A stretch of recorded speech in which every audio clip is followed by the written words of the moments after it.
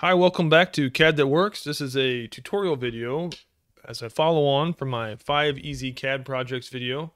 And this one is for the phone stand. So let's go ahead and jump to it. Go ahead and hit Create. Document. Let's call it Phone Stand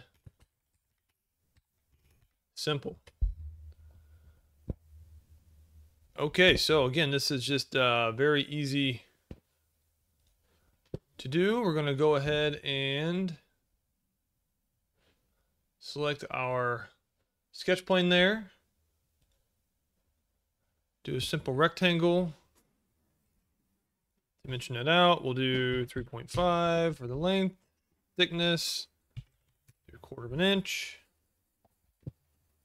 Check that, hit extrude, select that sketch. And we're going to make that 2.75 inches long. And then we're going to hit sketch again for the actual stand part. Orient that to our right plane. Hit use the line command. I'm just going to drag a little line up there and sketch that backing for that. Let's make that 1/4 of an inch as well. Let's make that front. Let's do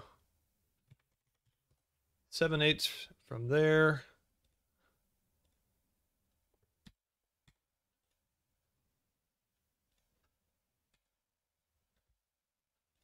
And we will make the angle 60 degrees.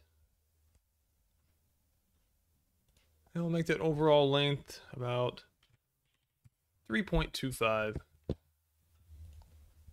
So like that. Extrude sketch number 2.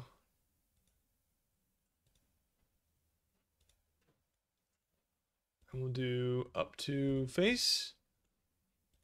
Select that next face. Check that. Now for the cutout, we're going to hit sketch again. Select that right face over there. Go up here, orient it to our right. And we're just going to do a little cutout there. Doesn't need to be too much.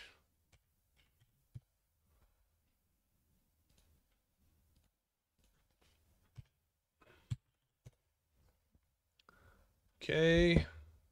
We're going to hit the extrude command again. Select sketch 3, and this time we're going to hit remove.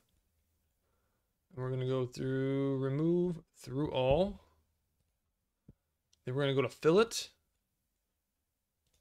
Select that back edge there. Let's make that 1/2 inch radius fillet. Make it pretty strong. Do another fillet. Change that to 0.0625, also known as a 1/16 of an inch.